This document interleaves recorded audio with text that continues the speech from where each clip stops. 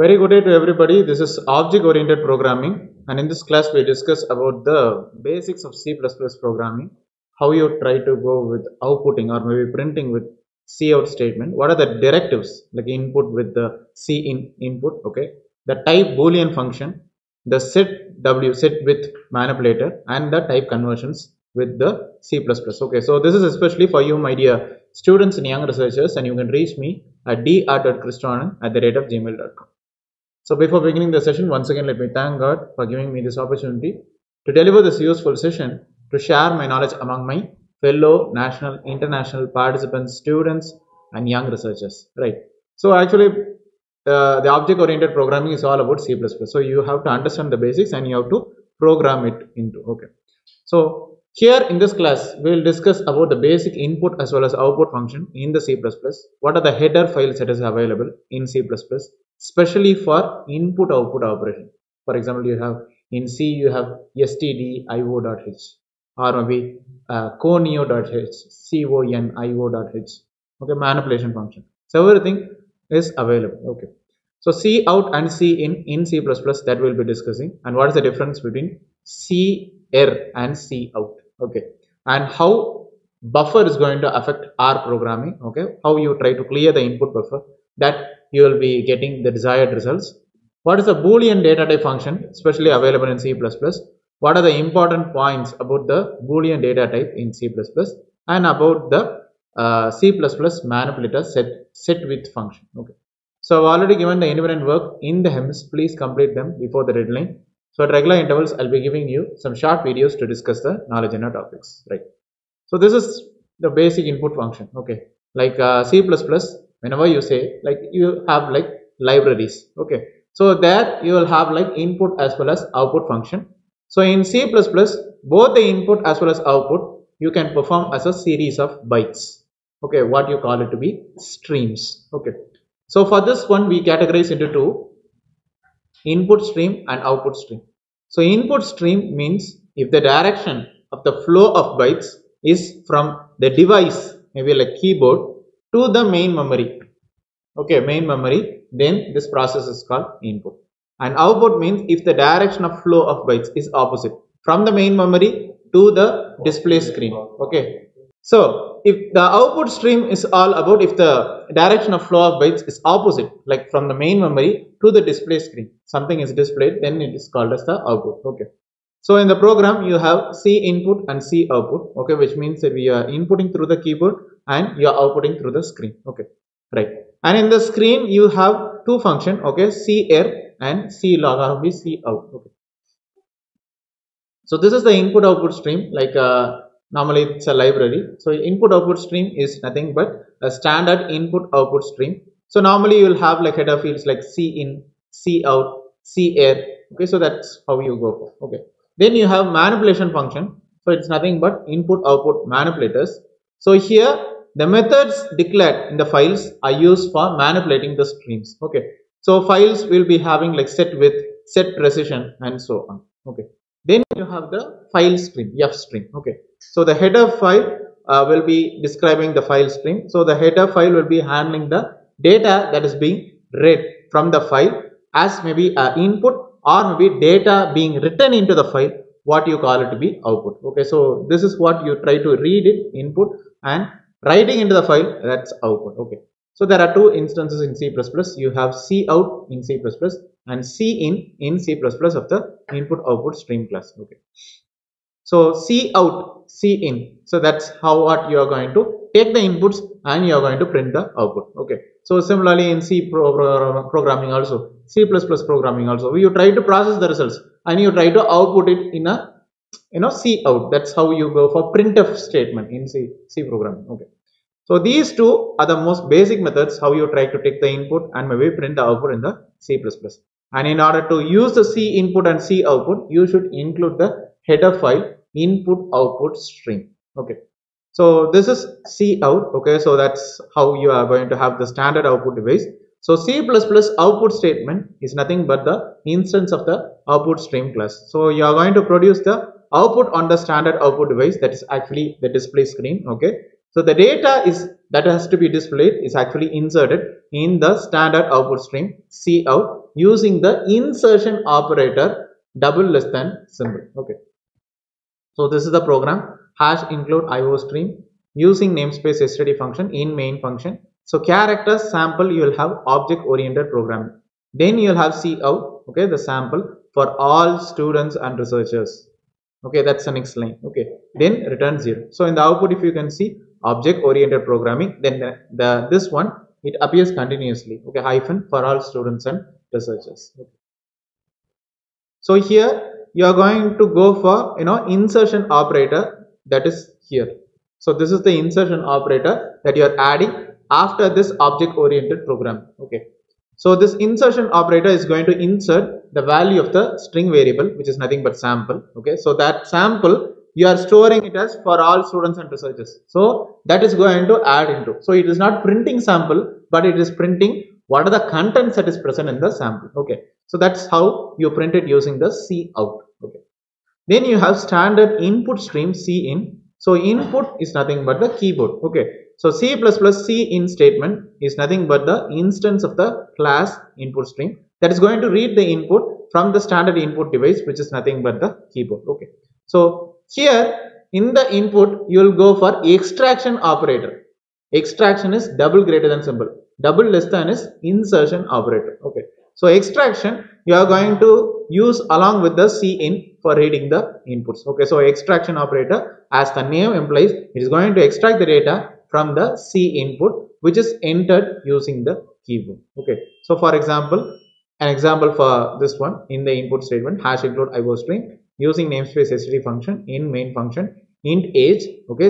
cout double less than. What is the double less than? Insertion operator. Enter your age. Then C input double greater than symbol, extraction, which means that you are going to extract the age. Okay. So cout now insertion, it's your age is. It's nothing but the age and return 0. Okay. So if you can see in the input, for example, you return un seconds age. Okay, then definitely your output would be enter your age. Then it will display your age is 18. Okay. So this is a very simple program to input the age. Then the cin is connected to the input device as well, and the age is actually extracted from the C input using the extraction operator, and extracted data is actually stored in the variable called as the age. Okay.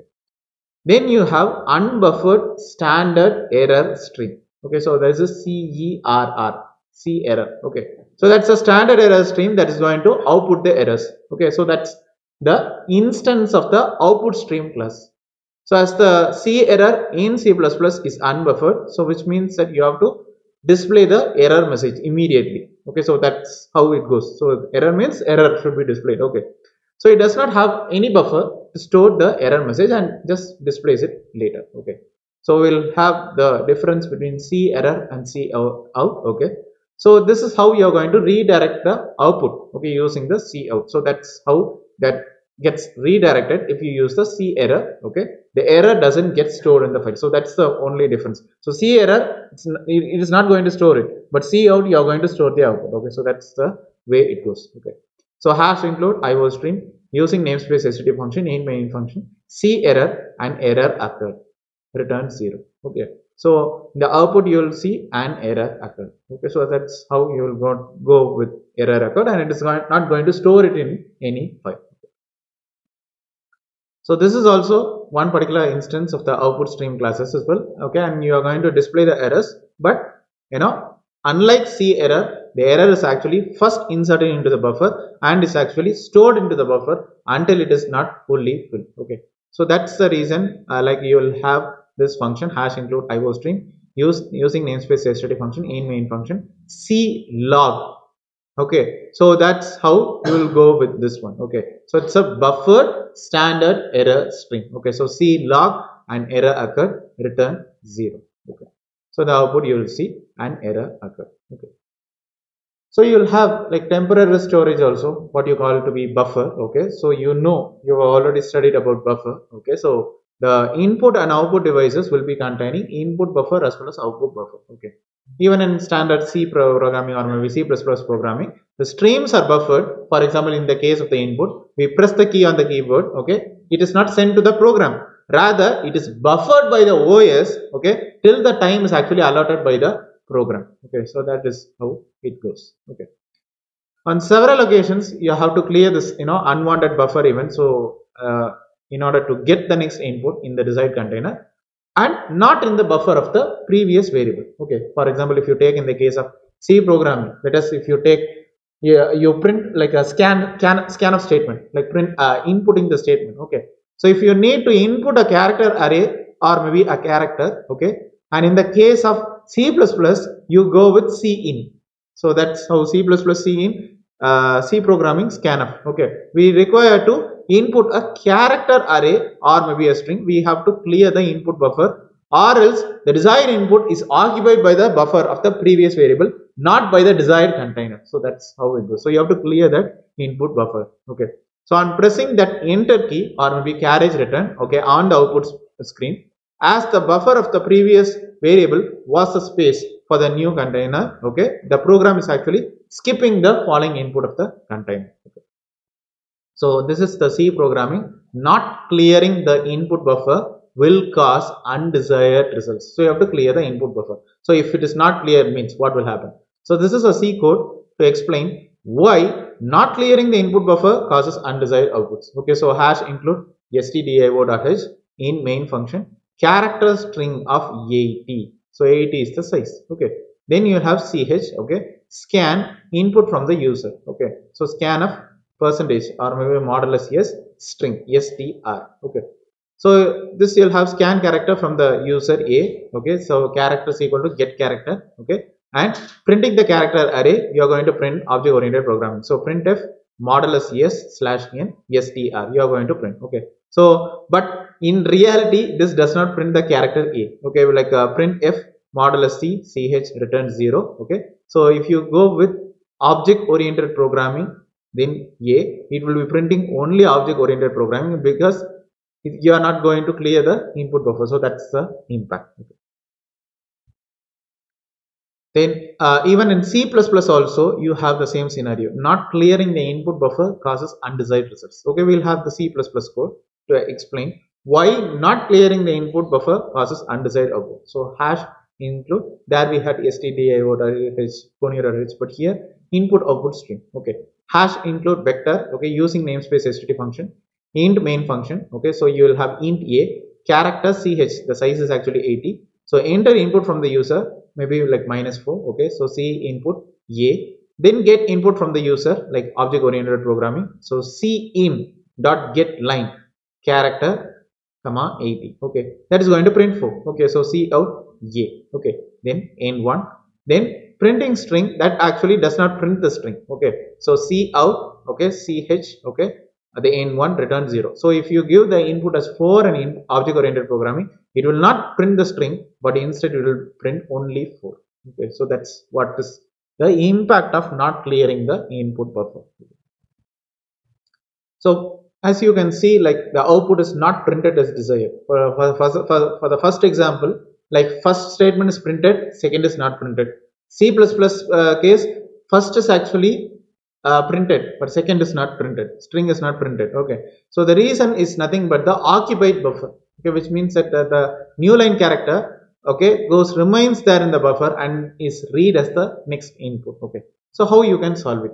So you can go with while get character of not equal to /n. So maybe if you type this one, that is going to read the buffer characters till the end, and it will be discarding the new line as well. So maybe even if you try to use the scanf statement, that will be clearing the input buffer and it will be allowing the input in the desired container. Okay, so this is the impact of using that particular statement. Okay, while get character not equal to /n. Okay, so we will have this one. Okay, so hash include stdio.h, this is a C programming. Okay, in main function, character str of 80 ch, same thing I'm repeating. Okay, scanf modulus yes str. Okay, so here you are going to flush the standard input, that is going to clear the input buffer. This is the statement. This is very, very important. So while get character not equal to /n. Okay, so that is going to scan the character from the user a. Okay, so ch is equal to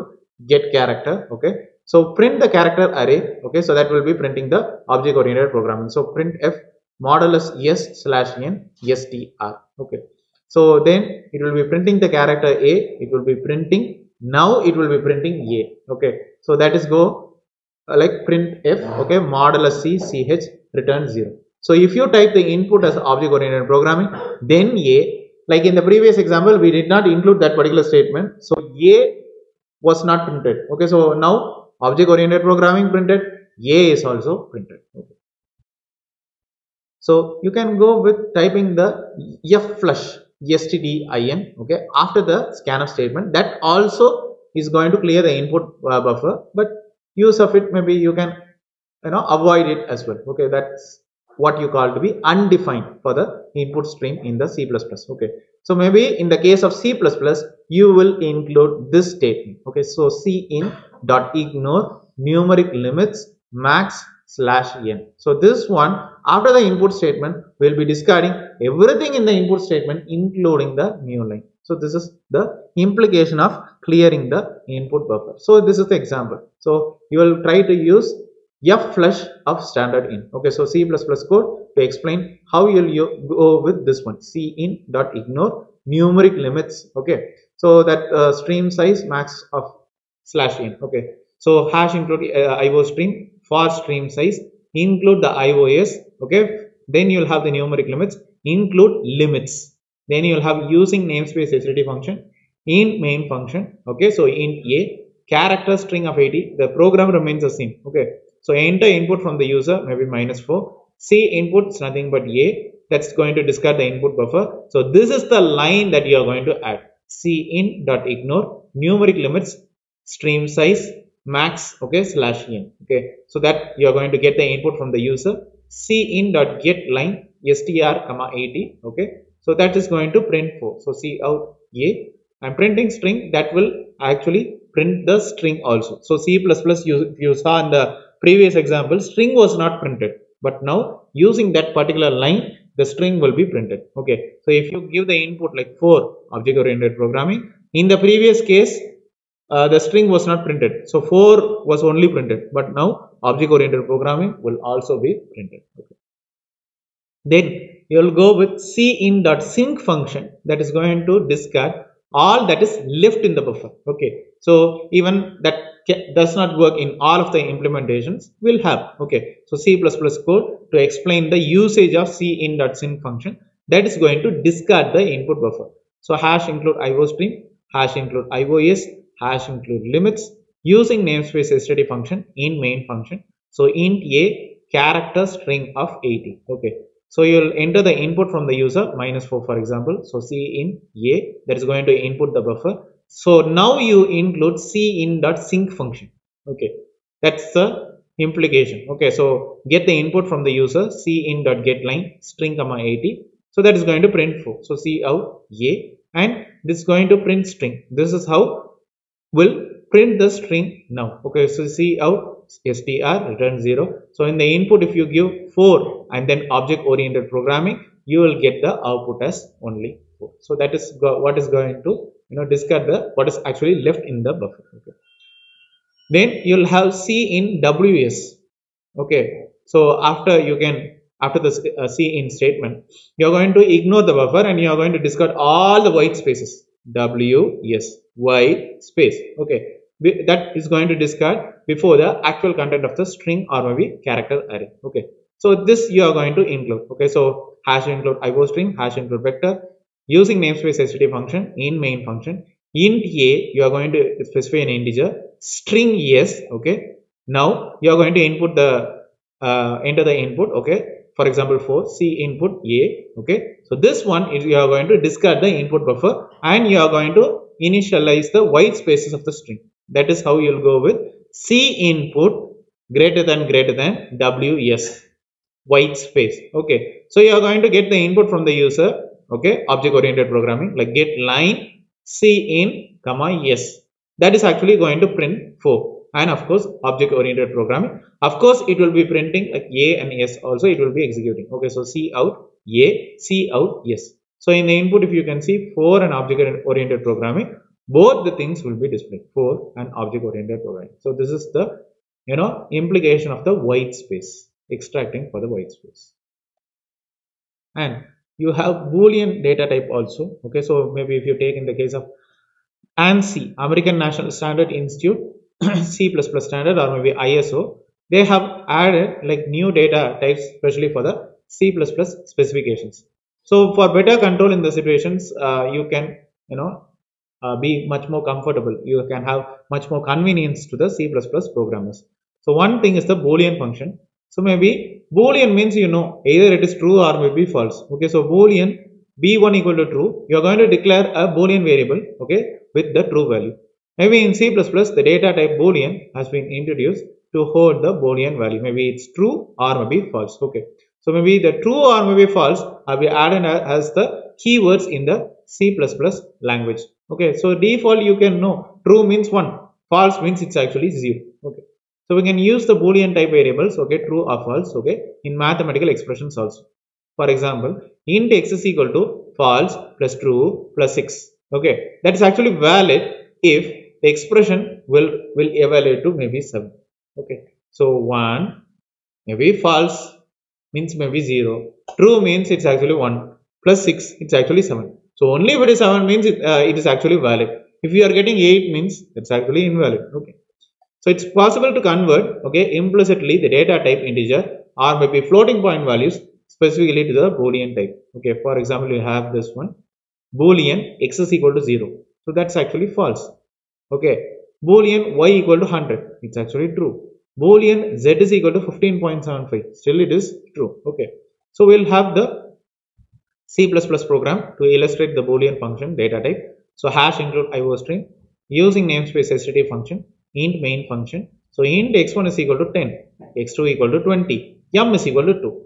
Now you specify Boolean b1, b2. Okay, so you will have b1 equal to x1 that is compared with x2. Okay, so you are going to compare. Okay, so that's actually false. b2 is equal to x1 less than x2. So each of the values you are going to have. Okay, for example, this one x1 10, x2 20, m equal to 2. So everything you are going to compare. Okay, b1 equal to x1, that is compared with x2. b2 is equal to x1 less than x2. Okay, so everything you are comparing. Okay, so cout is equal to b1, you are going to print it out, and cout b2 is okay. Then Boolean b3 equal to true. If b3, then cout yes, else case cout no. Okay, so int x3 is equal to false plus 5 multiplied by m minus b3. Then you are going with output of the x3. Okay, and then return 0. So the output you will have b1 0, b2 1. So in this case you will be calculating. Okay, so in the S case means like false plus 5 plus multiply by m minus b3. Okay, so that is how you will go with printing the output 9. Okay. Then you will have set width manipulator function. Okay, so you are going to specify the width. It's nothing but the minimum number of character positions in the output field that the variable will actually consume. Okay, so the manipulator that is given in IO manipulator function. So hash include IO stream. So that's the standard cout function and the n1 statement. So hash include IO manipulation. So using namespace setw function, int main function. So cout, here you are going to set the width. That's actually 10. Okay, so this is nothing but the minimum number of character positions on the output field that the variable will actually consume. Okay, so cout 24 n1. Okay, return 0. Okay, so here if you can see output, that's actually 24. And this is another example. Hash include yes stream, hash include input output stream, input output manipulation function using namespace setw function in main function. So cout no set width function. Okay, so that's actually 42. So set width of 6, that's actually set width of 6 42. Okay, so set width you'll have several elements 89 12 34. Okay, so you can have, and is string stream is hello world. Okay, then you'll go with character array of 10. Okay, is set width of 6. So you'll go with the input from the user. Okay, so that what the set width of 6 actually gave. Okay, so you'll have return 0. So finally if you can see no set width, it is actually 42. Set width of 6 is actually 42, and set width of 6 several elements. Okay, it is actually 89 12 34. Okay, so that is how it goes. Input from is string. That is string is actually hello world. Okay, hello world with set with 6 gave this array. What is that array? Hello. Okay. So this is the independent work for you. Classification of data structures, arrays, iterations, invariants, lists, files and records, characteristic of strings. So everything you research into introduction, description, code. Of course, you should have code, C or maybe C++ with the snapshot of the output, okay, and conclusion. So everything you have to submit them in the MS.